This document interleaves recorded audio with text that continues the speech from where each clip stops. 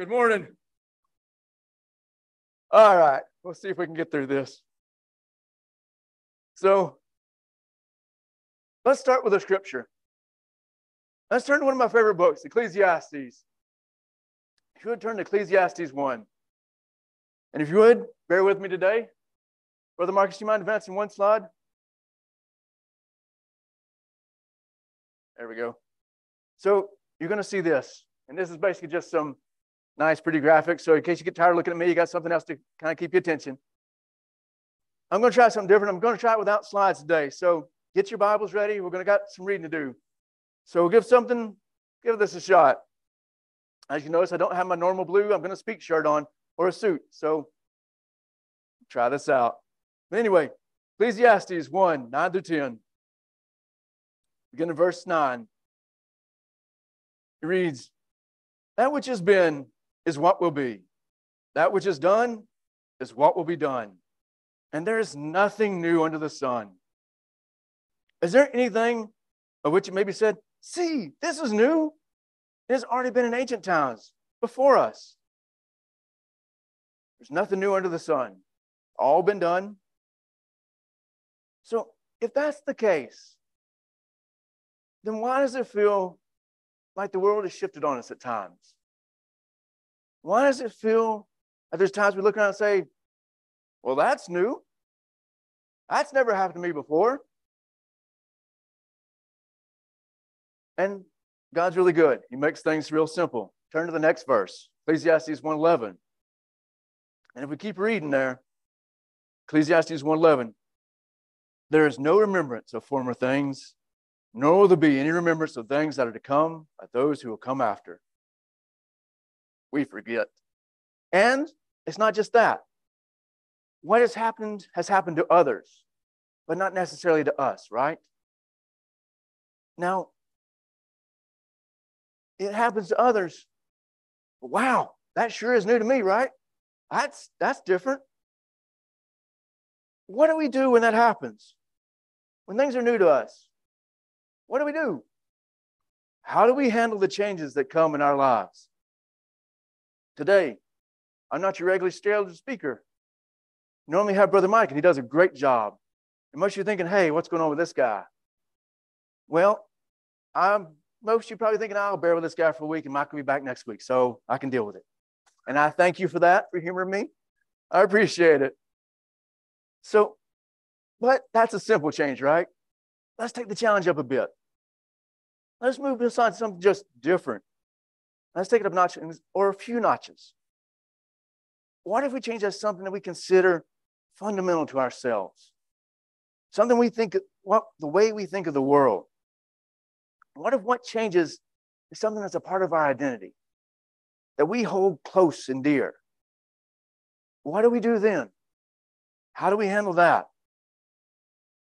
And so, let's take a look at someone who faced a lot of change. Jeremiah. And let's see what he did. So if you would turn to me with Jeremiah 1. And for the saying of this, if you remember, Jeremiah was a prophet during the times, is the last times of Judah and Jerusalem.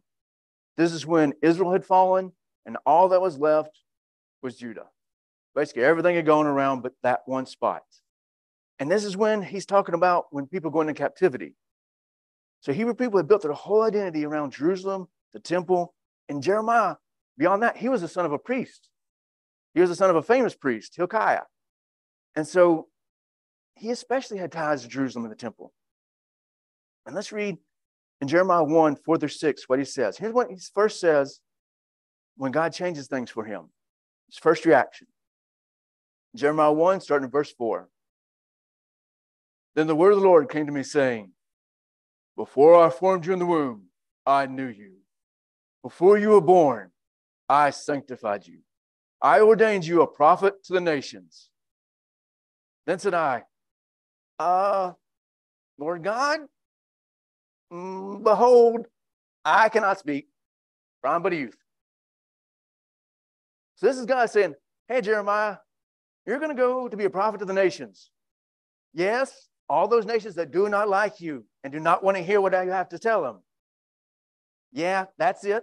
Go tell them what I say, and no, it will not make them happy. And Jeremiah's going, Lord, I'm a kid. I can't do that. Nope, nope, nope, nope, nope. Not me. Not me. Denial's the first step when you get the world yanked out from underneath you, right? Here he is going along thinking he's got his past set. He's all good. He knows what's going down in the future. And boom, he's sent off in left field, right? Most common reaction is basically, no, that can't be right. That can't be right. That didn't happen. But that's a common first step. But that's not the end of the story, right? We're in Jeremiah 1. Let's keep on going.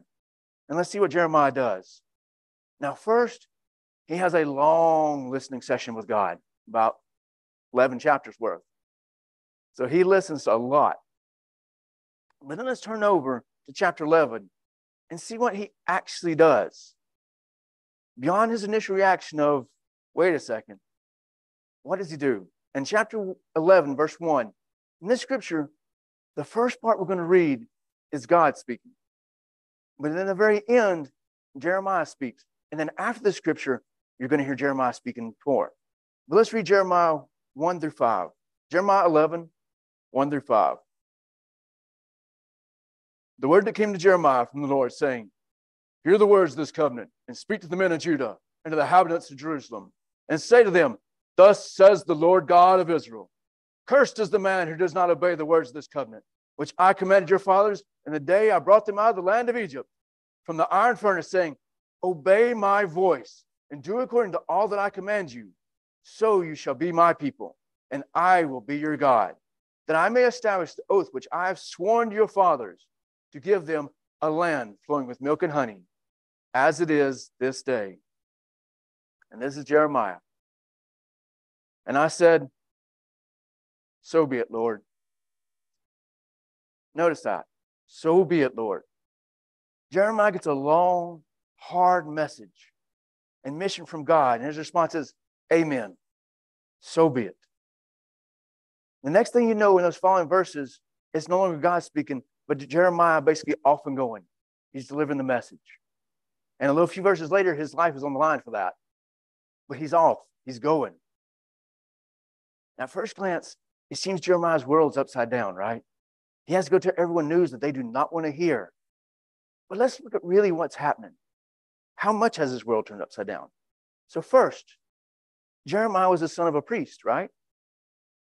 Well, if he's the son of a priest, if he followed that line and became a priest, what words would he be telling the people? God's words, right? He's got to preach. So he already has to deliver God's word, God's message to people. The fundamentals of that part have not changed. What about Jerusalem, where God's temple was built? It's about to be taken away. Isn't that something new? Well, let's look back at time and let's turn to Chronicles 1:11, and let's see about Jerusalem. Does anybody remember what Jerusalem used to be called before it was Jerusalem? It's a town called Jebus. And in 1 Chronicles 11, we'll read about that. Turn with me to 1 Chronicles 11, please.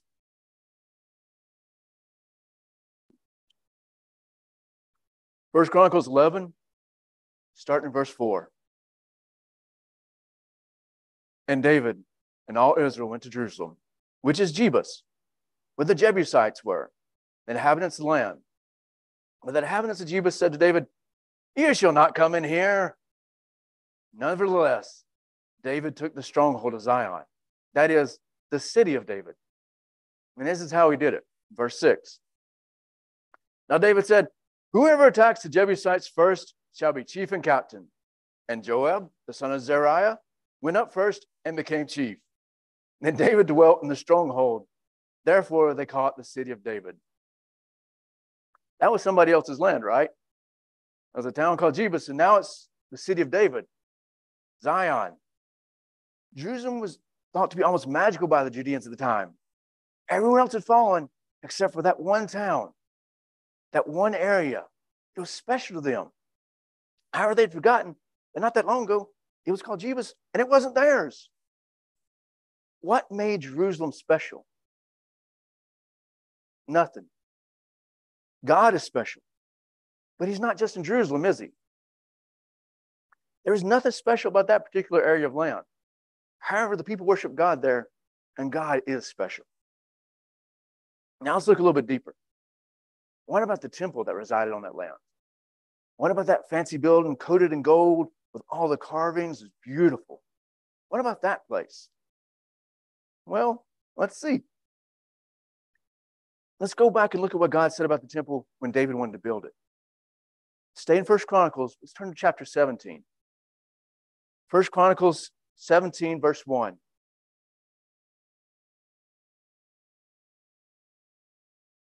First Chronicles 17:1, it reads, Now it came to pass, when David was dwelling in his house, that David said to Nathan, the prophet, See now, I dwell in a house of cedar, but the ark of the covenant of the Lord is under tent curtains. Then Nathan said to David, Do all that's in your heart, for God is with you. But it happened that night, the word of God came to Nathan, saying, Go, tell my servant David, Thus says the Lord, You shall not build me a house to dwell in, for I have not dwelt in a house since the time that I brought up Israel, even to this day. But I've gone from tent to tent, from one tabernacle to another. Wherever have I moved about with all Israel? Have I ever spoken a word to any of the judges of Israel, whom I commanded to shepherd my people, saying, Why have you not built me a house of cedar? You know, God's probably thinking, Are you crazy?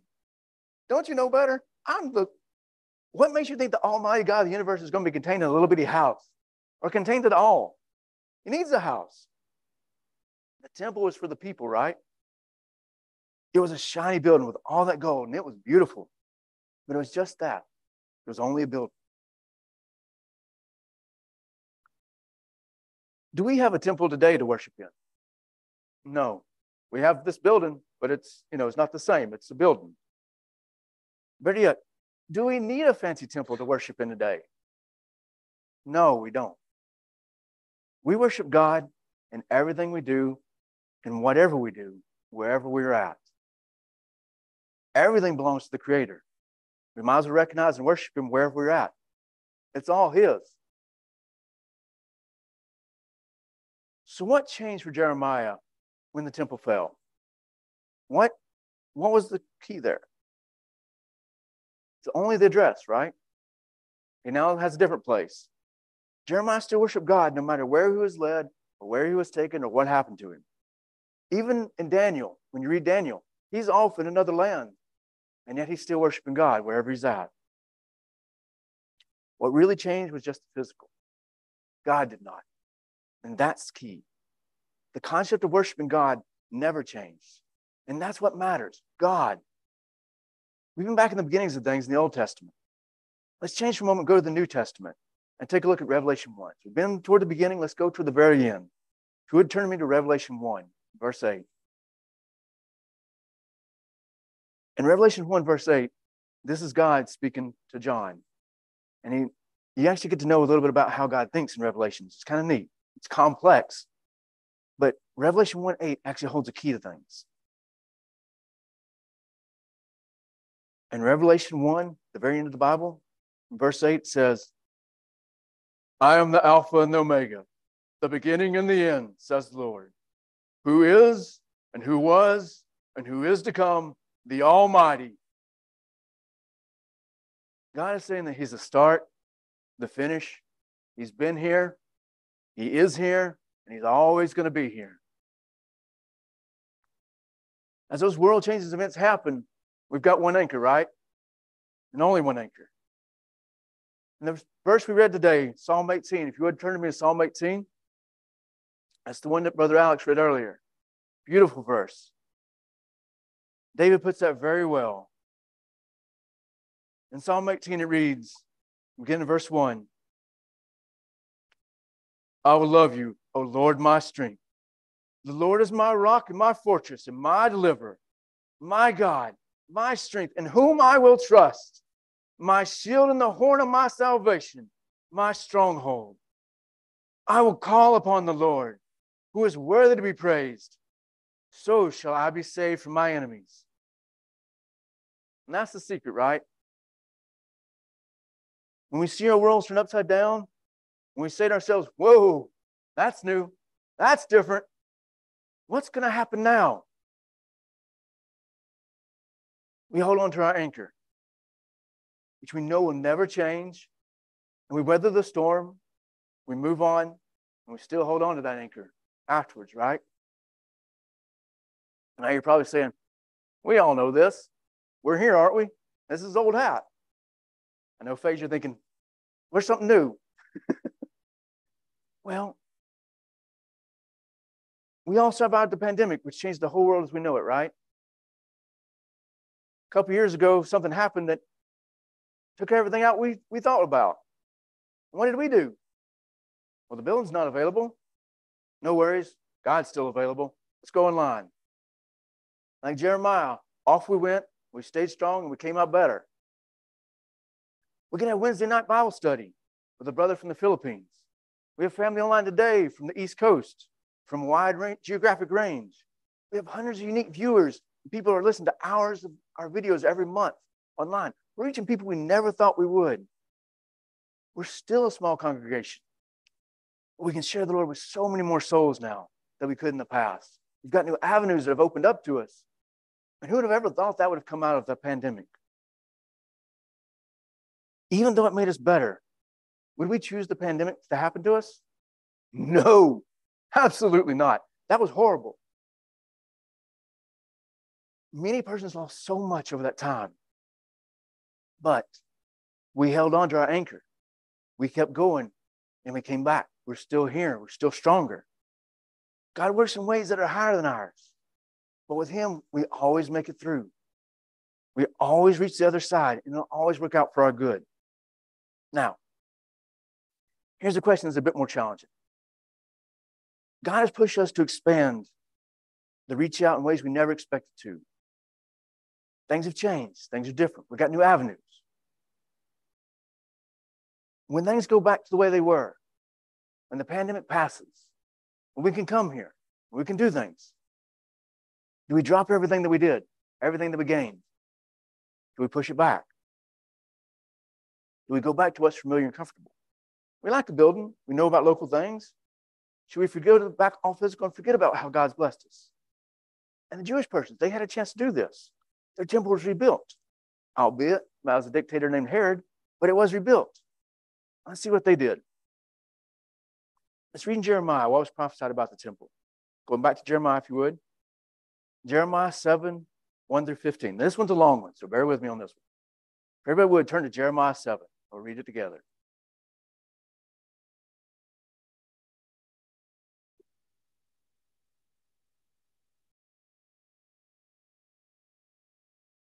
Jeremiah 7, 1 through 15. Begin in verse 1. The word that came to Jeremiah from the Lord, saying, stand in the gate of the Lord's house and proclaim there this word, and say, hear the word of the Lord, all you of Judah, who enter in these gates to worship the Lord. Thus says the Lord of hosts, the God of Israel, amend your ways and your doing, and I will cause you to dwell in this place. Do not trust in these lying words, saying, the temple of the Lord, the temple of the Lord, the temple of the Lord are these.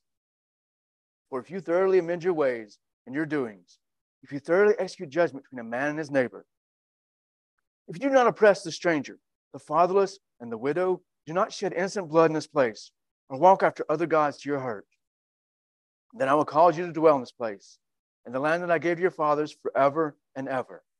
Behold, you trust in lying words and cannot profit. Will you steal, murder, commit adultery, swear falsely, burn incense to Baal, and walk after other gods whom you do not know? And then come and stand before me in this house, which is called by my name, and say, we're delivered due to all these abominations. Has this house, which is called by my name, become a den of thieves in your eyes?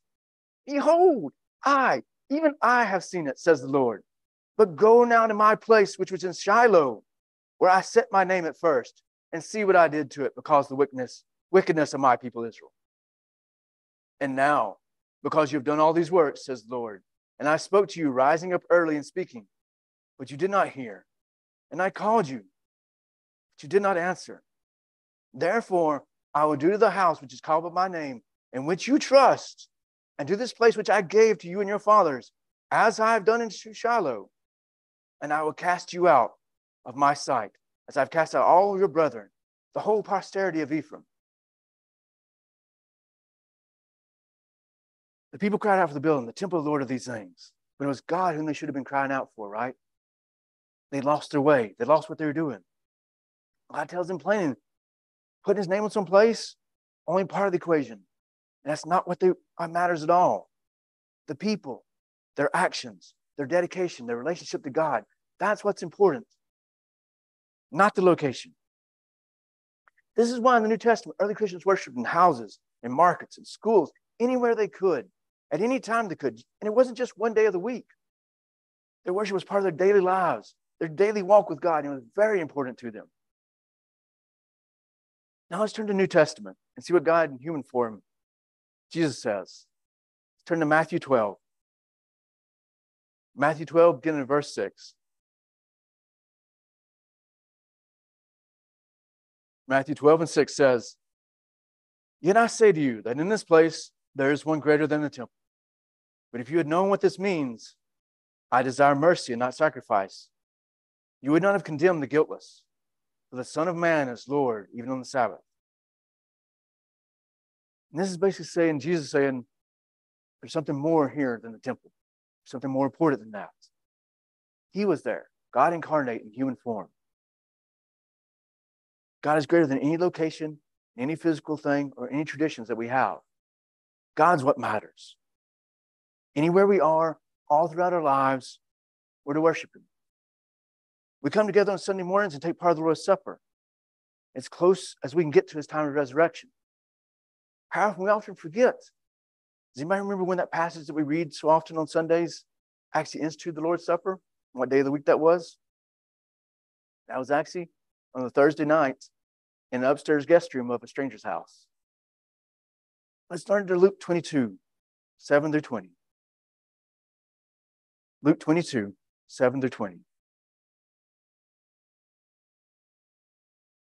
"Then the day of the unleavened bread, when Passover must be killed, and he sent Peter," this is Jesus speaking, "and he sent Peter and John, saying, 'Go and prepare the Passover for us, that we may eat.' So they said to him, 'Where do you want us to prepare?' And he said to them, 'Behold, when you have entered the city, a man will meet you carrying a pitcher of water. Follow him into the house which he enters. Then you shall say to the master of the house, the teacher says to you, where is the guest room where I may eat the Passover with my disciples? Then he will show you a large furnished upper room. There, make ready.' So they went and found it just as he had said to them, and they prepared the Passover. When the hour had come, he sat down, and 12 apostles with him. Then he said to them, 'Fervent desire, I've desired to eat this Passover with you before I suffer. For I say to you, I will no longer eat of it until it is fulfilled in the kingdom of God.' Then he took the cup and gave thanks and said, 'Take this and divide it among yourselves. For I say to you, I will not drink the fruit of the vine until the kingdom comes.' And he took the bread, gave thanks, and broke it, and gave to them, saying, 'This is my body, which is given for you. Do this in remembrance of me.' Likewise, he also took the cup after supper, saying, 'This cup is the new covenant in my blood, which is shed for you.'" That's that most important ceremony that we do here every Sunday, the Lord's Supper. This is Thursday evening before Jesus was taken for a sham trial in the night, killed on the cross on Friday, and then glorious resurrection for us all on Sunday morning. The time up to Sunday morning is not pleasant at all. If you study that time, there's betrayal, there's torture, there's lies, and there's finally death and grieving. It is brutal. However, Sunday morning is glorious. That's when he came back. That's the point when he came back and was resurrected, and that's when we got salvation. The moment of history, all of history, led up to that moment. And that is awesome and powerful. And that is where the practice of us coming together on Sunday morning came. This is as close to the time that we can get to when he was resurrected.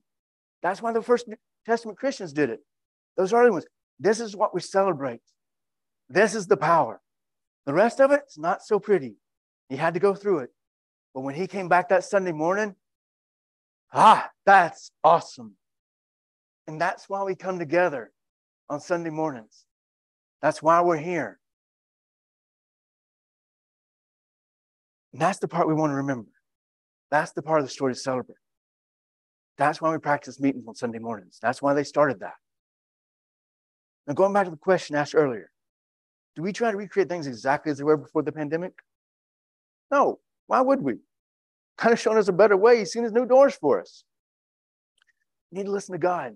Take fullest advantage of any avenue he gave us to reach souls. Serve him in any way we can. Let's never be the ones to revert back and close the doors that God's given us and open to us.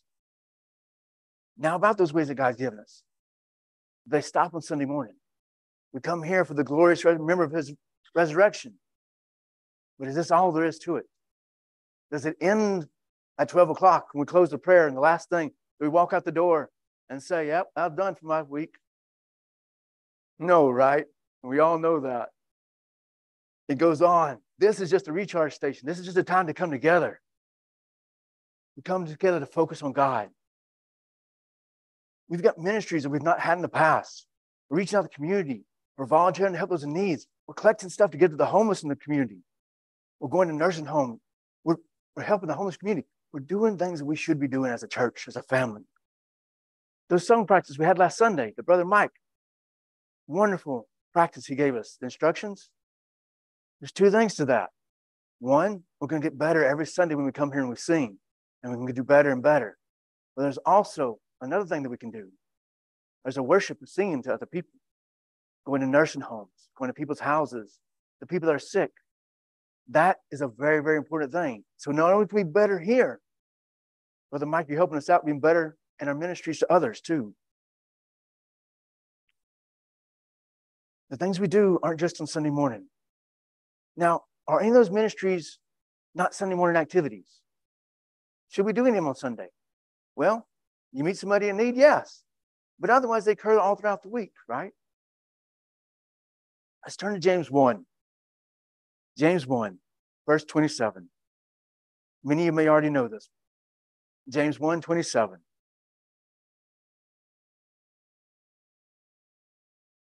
James 1, 27 reads, pure and undefiled religion before God and the Father is this, to visit orphans and widows in their trouble, and to keep oneself unspotted from the world. There's a lot more than just Sunday mornings, right? This is important. This is very important, but there's more to it. Let's turn over to James 2 while we're here. James 2, verse 14. And let's read a little more. James 2, verse 14. What does it profit, my brethren, if someone says he has faith but does not have works? Can faith save him? If a brother or sister is naked and destitute of daily food, and one of you says to him, depart in peace, be warm and filled, but you do not give them the things which are needed for the body, what does it profit? Thus also faith by itself, if it does not have works, is dead. But someone will say, you have faith, and I have works. Show me your faith without your works, and I will show you my faith by my works. You believe that there is one God. You do well. Even the demons believe and tremble. But do you want to know, O foolish man, if faith without works is dead? Our time here, spent with family, worshiping God is important. It is. But it cannot stop here. When we leave this building, it's just the beginning. This is our recharge to go out for the week. Our worship must go on Sunday to all of our lives. God worked 6 days. Remember the Genesis? God worked 6 days and took a break on the seventh. And a lot of people flip that. They think one day is our work and the rest is rest from God, right? So many people do that. The trick is we're to work for God all the days. And that seventh wasn't for rest, really. The reason he instituted the Sabbath was basically to come and to focus on God and worship him. We can come together as a family. And that's important. There's a time to recharge before we go back at it. God asks us to be fellow workers and fellow laborers, not spectators. And so many of you know that, and I'm so thankful to have this family here. I'm so proud to be a member of this part of this group because there's so many that, this is old hat, and you know this, and I love you all for that. And I thank you. It's a wonderful part about being part of God's family. In the sports game, you got people in the stands. Remember last week, the big Super Bowl? You got that stand filled with spectators, and you got that small group on the field working. But God never meant for his family to be like that, right? We're all supposed to be in the stands working, and there's so many of you that are. Thank you. God gave us an example in Jesus. He came to earth, he worked hard, he gave it all. It's only right that we try to return a portion of that blessings that he's given us. There's also a very important step for those that are thinking about it. We give ourselves back. We come up and we say, I want to be baptized. I want to join God's family. This is something really good. And we decide to take that step. And whether it's today or any day, it's always a good step to take. And as our tradition, we always include an invitation for anybody who wants to do that. We've got water. Thanks to Charles and the others who've been working on it, it's actually nice and clean now. It's looking good. We've always got a convenient spot time within the message to offer an invitation. But even if it's not today, it's throughout the week, whenever it is, whenever you've studied enough and you've made that decision to go, there's always water available. God is always ready for you to take that decision. And having the God who was, who is, who will always be our rock and our salvation is the only thing that matters. No matter what comes, we've seen it. We've done that. If you're ready, come forward and let us know you want to be baptized. If there's anything else, any prayers or any need you need of the congregation, please come as we sing the invitation song. Thank you.